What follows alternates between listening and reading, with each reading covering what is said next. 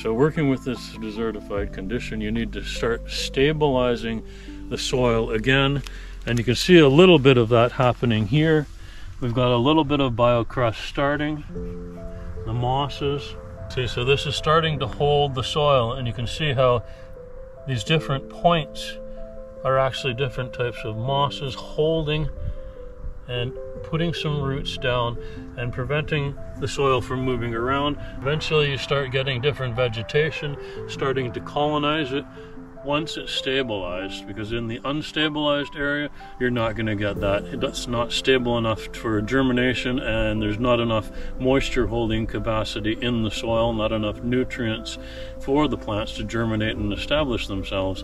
So it's this successional process that's happening here. And in terms of the microbiome, you're creating the conditions for the microbiome to reestablish itself and carbon to start sequestering into the soil.